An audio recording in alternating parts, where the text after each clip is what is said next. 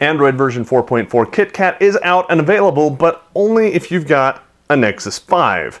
If you want to get it on, say, a Nexus 4, you're going to have to wait. Or you're going to have to know what to do to flash it yourself. I'm Joe Levi for Pocketnow. These are the steps that you need to take to flash Android 4.4 KitKat onto your Nexus 4 or other Android. So before we get started, this video assumes a few things. Number one, you're assuming the risk. Anytime you root or do anything with ROMs, you run the risk of potentially bricking your device. Follow the instructions and you shouldn't, but if you do, that's the risk you're taking. Next, you need to be unlocked and you need to have a custom recovery ROM available either to flash or to put on your device. We're going to assume that you've already done both, unlocked it and have a custom recovery ROM on your device. In fact, a note about custom recovery ROMs. For KitKat, at least right now, if you're using TWRP, it's not going to work. Next, you need two packages. First is the KitKat version for your device. I'm going to show you for the Nexus 4 with the version that was compiled from AOSP by the Paranoid Android team. Thank you, big thumbs up for those guys. Next, if you want to use any of the Google apps, you're going to need the Google Apps or GApps or GApps package. Right now, there's only one that I know of, also from the Paranoid Android guys. So go ahead and gather all of those. There are links to where you can get those for a select number of devices over at the article on Pocketnow.com. So, enough talking. Let's go ahead and get this thing booted into recovery mode and start flashing some files. On the Nexus 4, to boot up into recovery mode, the device right now is turned off. You hold down the volume down button and you push the power button at the same time. Doing so is going to make it vibrate. Let go, and there you go. We're now at our fast boot menu. We want to go into recovery mode, so just up and down and then power button to select. It's going to reboot now into recovery. This is going to take just a second. At this point, what you're going to want to do is wipe everything.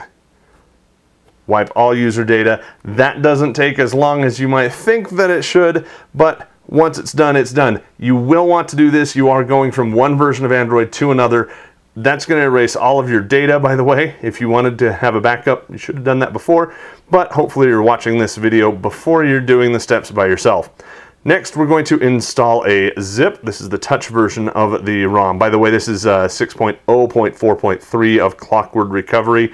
Lower versions of that do not work. You will want to make sure you have the latest version or experience pain and suffering like I did. Anyway, so we want to install zip from SD card. We're going to choose a zip. In my case, I downloaded it, so I'm going to go into user 0, that is me, and you may or may not have that depending on where you downloaded it. So just go to wherever you did download it. In this case, I am going to flash the Paranoid Android AOSP for Mako. Download, or rather flash that. Doesn't take very long to do. As you can see down here, we're installing the update. Your version is going to be named a little bit differently. Just keep that in mind. But the nice thing is the steps are exactly the same once you've got your device rooted and unlocked and recovery ROM installed. All you got to do is flash it. You're good to go. Next up is going to be the GApps package. So we're going to choose zip from SD. Again, go into 0. I put it in download. From here, this is the Paranoid Android GApps Mini. Go ahead and install that. Doesn't take very long. A little bit of ASCII art there. Copying files. And I'm going to go one step further after this is done. I'm going to install the Super Su stuff, so I'll still have root after I'm all done with this process. This takes just a minute. Installation is now complete. Let's choose another zip. We are going to go back here, back to download, and back to Super Su. Grab that, install it. Very quick, very easy. We're done. Go back, and we are going to restart. Once it does this, this boot is going to take a little bit of time. So do not worry about it being caught in a boot loop or anything just yet. It is going to take sometimes 2, 3, 4, maybe even 5 minutes. So just be patient with it. This, of course, is the very, very old style boot animation. It's not Paranoid Android, it's not CyanogenMod, it's not even the version that you get on the Nexus 5. It's the old AOSP boot animation. If you see that, don't worry, that's the right thing that you want to see from here. I'm not going to have you sit through here for the next 5 minutes while it boots. I'm just going to let you know it's going to take a little bit of time, and through the magic that is video, we're going to jump ahead in the process. Once that's all done, we're met with the welcome, and it's selected United States English for me. I'll choose that to continue. I don't have my SIM card in here, so we're just going to go ahead and skip over that. I do, however, have a Wi-Fi network in range, which I'm going to need if I don't have a SIM. I'll choose that and then put my password in off camera.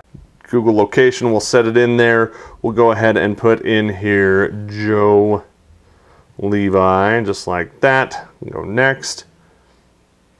Google services, and at that point we are now set up and we are ready to go. Let's choose the launcher and always launcher always, and from here this is now the KitKat experience.